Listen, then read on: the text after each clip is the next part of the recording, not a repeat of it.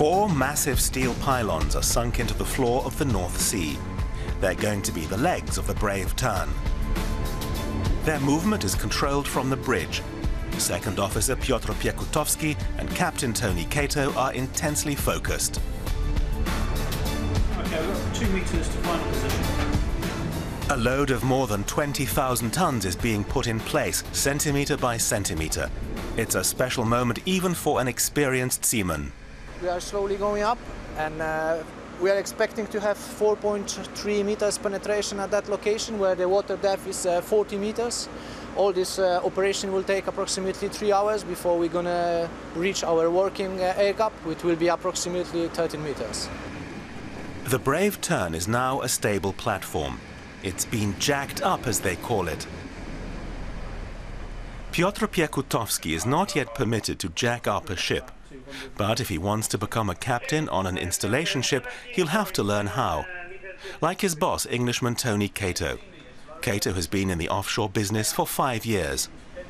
After we've jacked up, we can remain in position throughout pretty much any weather conditions. We can survive what we would call a 50-year storm, i.e. the worst weather you would expect in 50 years. So even if a 10-meter wave rolls on past, we'll be high enough out of the water that it won't be a problem to us.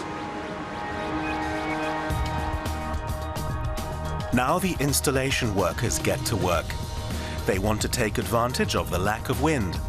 Tower parts 1, 2 and 3. On top of the towers go the turbine housings.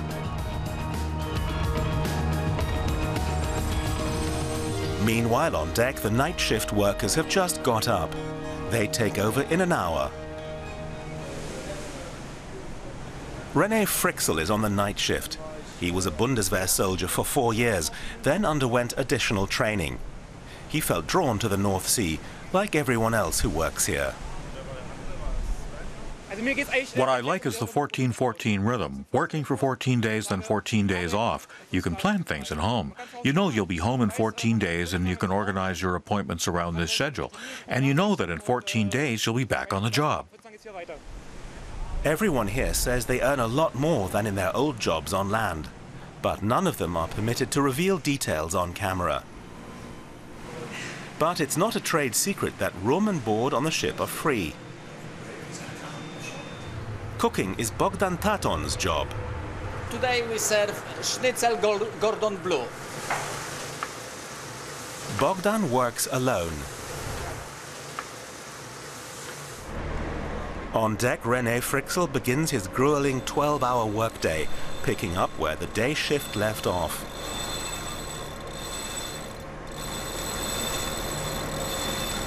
The crane carefully lifts the 100-ton carbon fiber rotor. René and 4 colleagues use special cables to position it without bumping.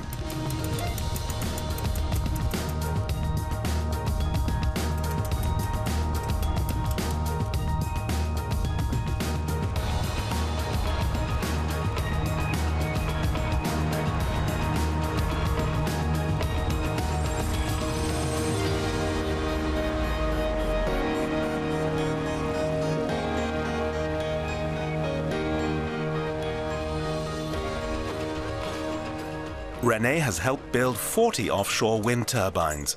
He prefers working in the tower to being on deck.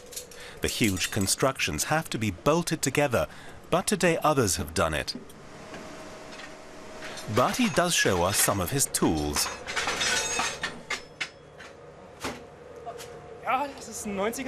This is a 90-centimeter wrench. I think it weighs about 8 kilos. Turning it is hard work. So we use it in rotation. You couldn't do it all alone. And that's why not many women work in this business. It's physically very demanding. Well, some women do work on the brave Tern.